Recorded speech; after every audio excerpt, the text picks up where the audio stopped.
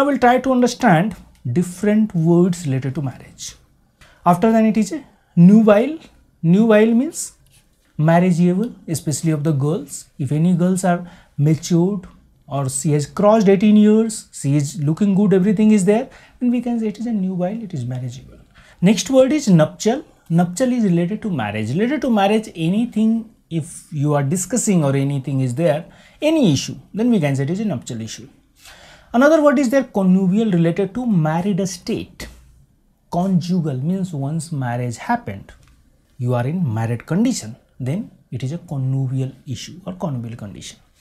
Prenuptial, before marriage. Pre means before, nuptial means related to marriage, means before marriage what is happening, it is prenuptial. Based on that you can say pregnancy, that is also related to same words.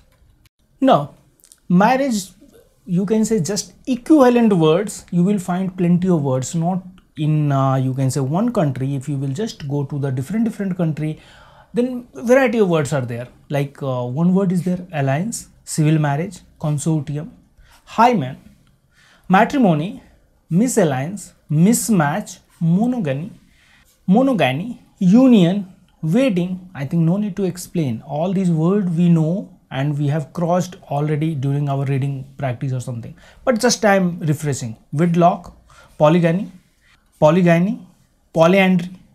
Just why I highlighted? Gyne means women, andry means andros means andrology, means it is man, it is women. Who are having many women, that is polygyny. Who is having many man. Still in India also, like you can take the just example of Mahabharata also. One Draupadi was having the 5 men, polyandry, polyandric system, polyandria, remarriage, trigamy, bigamy, illegal second marriage if you are doing, that is bigamy. Extramarital, extramarital means other than marriage, if you have any relation with any of the person, extramarital relation. After then marriage after death or divorce of first two. Deutogamy, that is marriage after death or divorce of the first spouse. After then another word is there, unite, union, splice, all are same meaning. Now we'll come to the different type of marriage. If you will just look our ancient scripture, I am not discussing here because it will take much time. Then we are having the 10 type of marriage, 10 type of marriage system.